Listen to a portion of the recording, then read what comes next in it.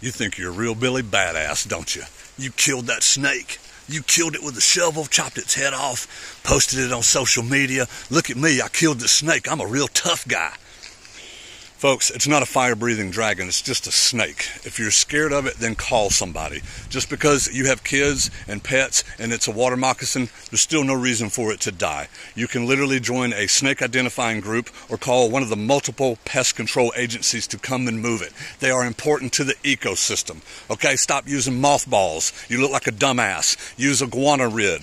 Use your water hose. You can literally scoop them up with a broom into a trash can. Venomous snakes, they'll curl up and stay put. They're easier to move and catch. Non-venomous snakes, not so much. And I'm confusing some of y'all already. Snakes, like spiders, don't have poison. Stop sounding ignorant. They have what's called venom. Venom. Say it with me. Venom. You know, like the Marvel character. So what I have here, I named him Dutton. I don't know if it's a male or a female. There's only two genders in the snake world. And I caught him. A neighbor told me to come get him. He was about to get run over. Black racers are non-venomous. They are not very docile, meaning they don't like to be handled. So if you own one of these as a pet, you're an asshole.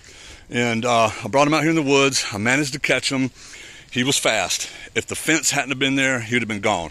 But he tried to go up the fence, and that's when I grabbed him. So let's let Mr. Dutton go, okay? You ready, buddy?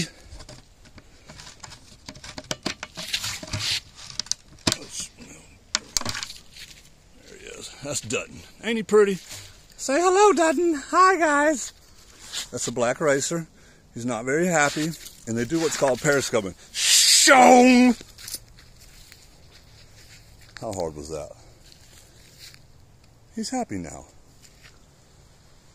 That's how a real man handles it.